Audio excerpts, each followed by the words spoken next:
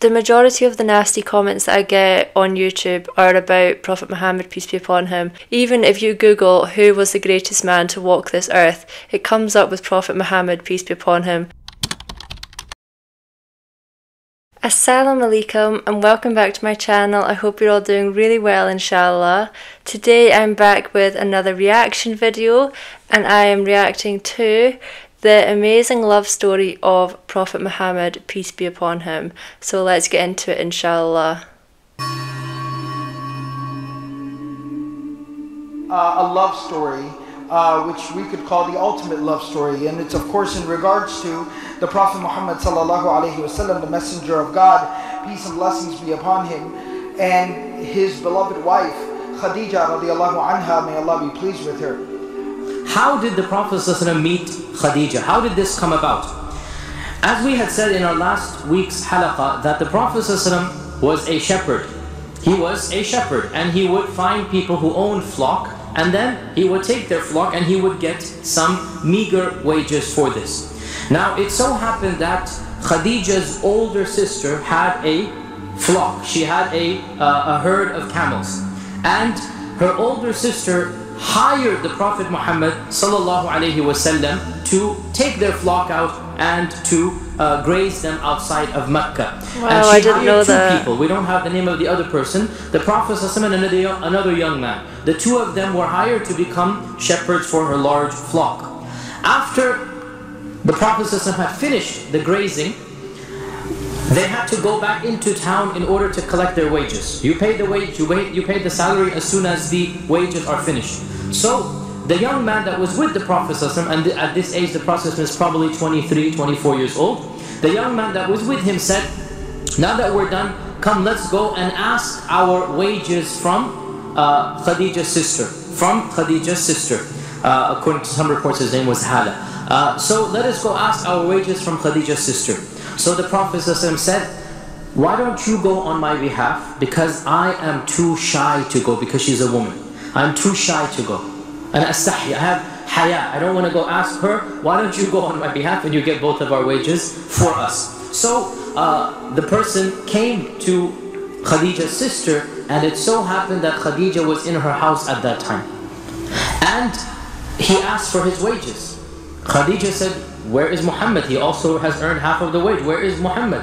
So the man said he was too shy to come and ask it from you. He was too shy to come and ask it from you. Wow, and so mashallah. at this, Khadija's older sister said that I have not seen any man who is more shy and more noble and more honorable and more chaste in his interactions, because she's interacting with him because she's a woman, so she knows he's lowering his gaze, he's acting in a very elegant manner. So she says, I have never seen any man more, and then she kept on praising the Prophet ﷺ. And the narrator of this report says, this was the first time Khadija heard of his name in such a manner. And just like in any human being, that when a person is praised in such a manner, something entered her heart, because he's being praised in such a noble manner. And eventually, later on in the year, Khadija had to send her own caravan to Syria. Remember, we had said that there was the two journeys of Yemen and Syria, and Khadija owned a lot of wealth. Let's pause here. Where did she get this wealth from? Khadija had been married twice up until that point in time.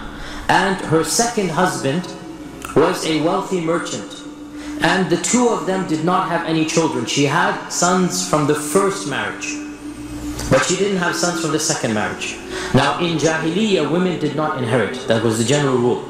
But in this marriage, this person did not leave any siblings, and they didn't have any children. And so it became one of the rare opportunities that Khadija could inherit a lot of money. Otherwise, the general rule, women would not inherit money. So her second husband was a rich merchant, and he didn't have any siblings. And so when he died, they didn't have any children. So then automatically it will go to Khadija. And so Khadija inherited a small fortune. And over the course of the next few years after her husband died, she kept on investing in that money. How would she invest? Just like we invest in our times. She would order some goods to be purchased in the time of Hajj, and then send those goods to Syria, purchase other goods from Syria, send them to Yemen, get other goods from Yemen, sell them in Mecca. This is what businessmen or businesswomen do. And her business flourished. Allah subhanahu wa ta'ala blessed her business, and she eventually became a very wealthy woman. And she was known by titles in Mecca. Some of the folks of Mecca referred to her as... I had heard a little bit about Khadija and how she was a fantastic businesswoman, but I didn't know exactly what she did. So that's really interesting to find out what it was that she actually did. As the princess of Mecca, Amiratu Mecca, Amiratu Quraysh, the princess of Quraysh. Some of them refer to her as Khadija al-Kubra, the great Khadija. So she was known by these different titles, and she was very, very well respected amongst her people, because not only just simply because of her wealth. Wealth came later. She was primarily respected amongst her people because she was an intelligent, elegant woman of great ethics and morality. But because she's a woman, she cannot go herself to do it. And so every single time she has to hire a businessman. Now in those days, and this is still common in our times but not as common, in those days you wouldn't hire such a person by a wage. You wouldn't say, you go to Syria, I'll pay you 1,000 dinars and you do X, Y, Z. No, you would make it percentage profit. This is called mudaraba. You would give a percentage profit. And of course, because she's sending a man who's not related to her, who's not looking after her best interests, usually the person she chose would steal and would lie and would cheat and would not give the whole hisab, the whole actual account. And therefore she never managed to get the type of wealth that she deserved. Still she managed to maintain her dignity and maintain a good amount of wealth, but never as much as she actually deserved, and she felt that she had earned it. So when she heard this praise about the Prophet Muhammad ﷺ, she decided, why don't I choose this young man? Even though he was inexperienced when it comes to business, he had never ever gone on a business trip himself. He was a shepherd, sallallahu alaihi wasallam. He was not somebody who was a businessman. But because of his honesty, she decided to overlook the lack of experience and also the lack of age. Generally you would choose somebody in their 40s and their 50s, somebody who knows the caravan, the routes, everything. But she overlooked all of this because she wanted somebody honest. And subhanAllah, it is human nature that when a man is decent, is elegant with his interactions with a woman, then the rest of his nature is also good. That when a man treats a woman... It makes me feel so emotional hearing stories about our beloved Prophet. The majority of the nasty comments that I get on YouTube are about Prophet Muhammad, peace be upon him. When I read these comments about the Prophet that are simply not true, it really makes me sad. And I hope these people that have a bad kind of view of the Prophet watch this video and see what he was truly like. Even if you Google who was the greatest man to walk this earth, it comes up with Prophet Muhammad, peace be upon him. Please do your own research and look into what the Prophet did in this world, and I'm sure you would take back all of your nasty comments because they're simply untrue. In this matter, this automatically he has a characteristic that is noble, and automatically Khadija felt, this is a man I can trust and I can send my caravan with him. And so the Prophet, so Khadija sent a message to the Prophet Muhammad sallallahu alaihi wasallam through one of her servants, saying that the lady Khadija. Now Khadija, of course, at this time was well known because she was the richest lady in Mecca. She was not the richest person in Mecca, but she was the richest lady. And she is also single, and it was very rare for somebody to be single in that society. And this is something even Islam carried into it. You hardly find any of the Sahaba single. They would always marry, and it is something that they consider to be a part and parcel of living. You don't live a single life. Khadija, perhaps for whatever reason, she had been married twice. She felt that she wasn't suitable for anybody, she wasn't interested in anybody. So she had closed this door, and Ibn Ishaq and others, they mentioned that a number of men had tried to marry her because she was of noble lineage and she was a pure Qurashi, and they liked this, and because she was a wealthy woman, and of course every man would want that wealth, because if he married Khadija, that wealth would become his according to Jahili law. And so a lot of men proposed, but Khadija turned all of them down because she didn't want to share this wealth. She didn't feel anybody would treat her the way that she deserved. So she sent a message to the Prophet ﷺ, why don't you take charge of my caravan? The Prophet ﷺ went to Abu Talib and said, oh my uncle, Khadija has sent me such and such an offer, what do you think? And this shows that he was a very respectful young man, that he didn't just impetuously say yes. He got permission, even though he doesn't need permission. He's a young man, he's independent. He doesn't need to ask his uncle, but he got permission from his uncle. And he said, uncle, what do you think? And so Khadija, Abu Talib basically said that, oh my nephew, Khadija is well known to be the richest woman, and you know, this is definitely much better than the job that you're doing now. You're going to get, inshallah, good sustenance. Allah has blessed you with this opportunity. Do not say no to her.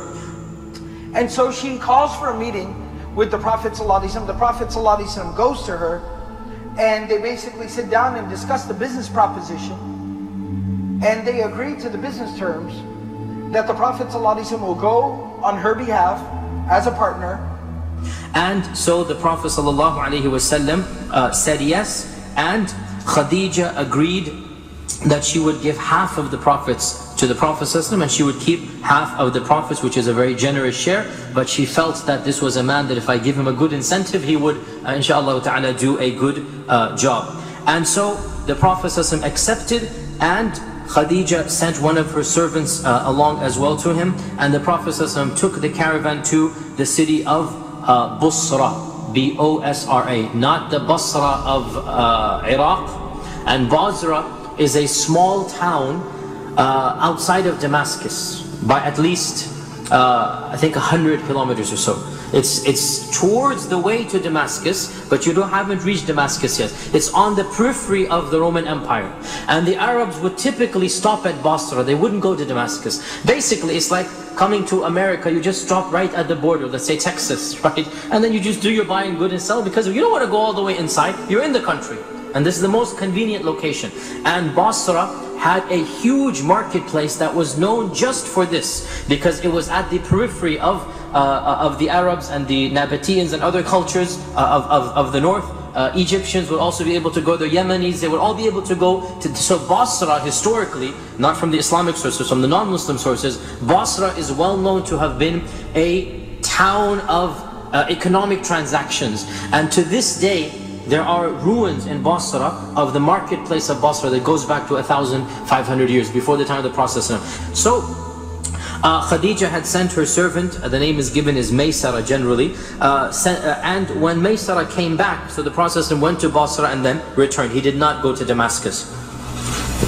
When the Prophet came back, Maysara told Khadija of the care and concern that the Prophet had shown, of his honesty. Some reports even mention the miracle of the cloud on top of his head, and this is not something that is strange. If it happened, it happened, but there's no authentic reports. And as I pointed out, that we have to be a little bit careful about these things before the prophecy, because the question arises that if people had seen them before the prophecy, this would have been a clear sign that he's going to be a prophet, and there are indications being given. Nonetheless, it's something that has been narrated in some of the early books, that there was always a cloud above the Prophet Muhammad sallallahu alaihi wasallam. And the Prophet sallallahu made double or triple, yani the Arabic says ad'af, which means many times more, the Prophet that anybody else had made before him. Now this is of course for two reasons. Firstly, because he's being honest, and secondly, because there's no question that whatever he does, Allah will bless it. There's no question about that. Yani we go back to when he was an infant and a baby, and Halima herself, her animal, her own breasts, everything was giving barakah. Just that the Prophet entered their household and their camel becomes faster, their she-goat gives milk, etc., etc. And so there's no question that whatever the Prophet is doing is going to have extra blessings. So the caravan came back with ad'af, yani multiple prophets that Khadija had never experienced before. Some narrations mention that they actually did a couple of more business deals, because everybody's making money, why not? So they do a couple of more business deals, and they grow very comfortable in doing business together. And it's profitable for both. There's a lot of trust. There's no fear of any cheating going on in terms of business.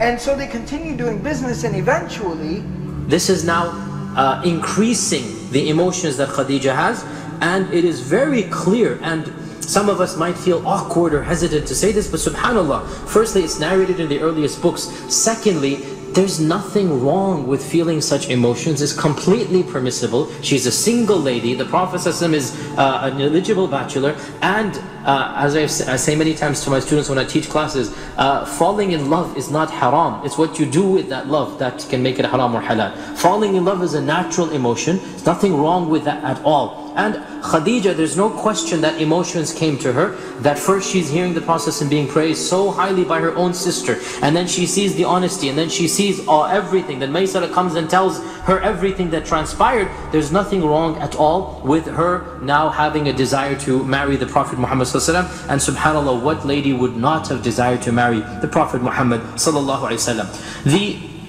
details differ about how the proposal came about, but they all agree about one thing. Khadija was the one who instigated it. Khadija was the one who hinted at it, or who kind of sort of arranged for the Prophet to propose. And so Khadija, in one version, Khadija told a friend, or it says another servant of hers who was an elderly lady by the name of Nafisa, it is said, that she expressed an interest in marrying the Prophet ﷺ. And so Nafisa said, leave this to me, I will arrange it. And so she visited the Prophet ﷺ, and she was an elderly lady, and she said that, "O Muhammad ﷺ," again he's not a prophet at this time, "O Muhammad ﷺ, why don't you get married?" So the Prophet ﷺ smiled and said, "And who would marry me? Because I am the orphan, poor person of the Quraysh." And so Nafisa said, "What if Khadija wanted to marry you?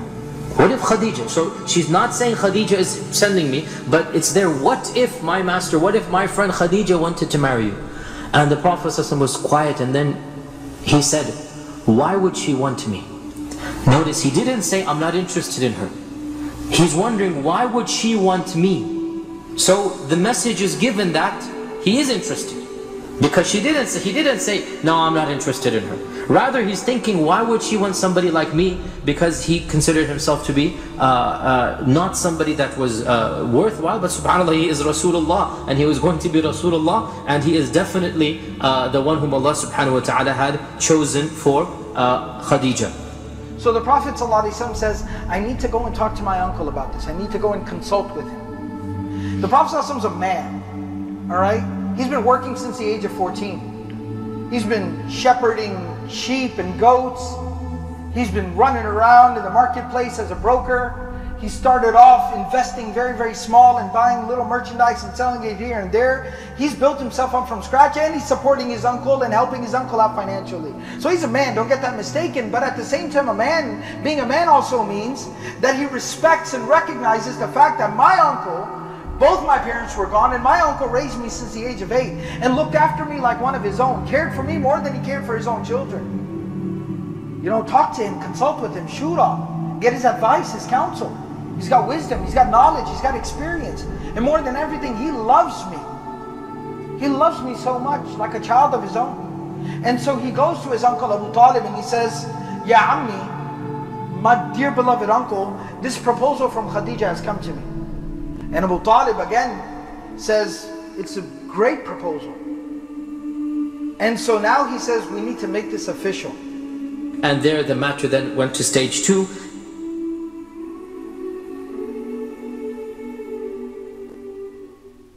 I did know that Khadija was the one that proposed to the Prophet, peace be upon him, and I did know that they did business together, and I knew that she was a businesswoman, but I had no idea that he was such a shy man and that he had so much self-doubt. He didn't think he was worthy of marrying Khadija either.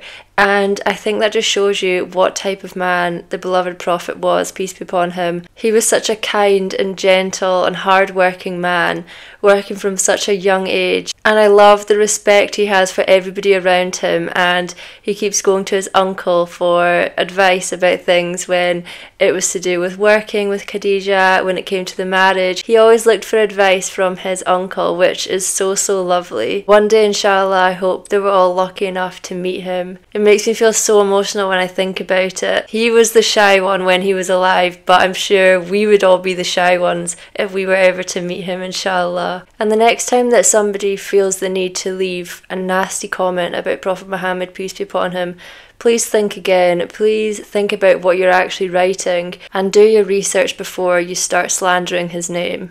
Thank you very much for watching. I hope you've enjoyed this video. If you have, give it a thumbs up, give me a comment, let me know what you think, and I will see you in the next video, inshallah.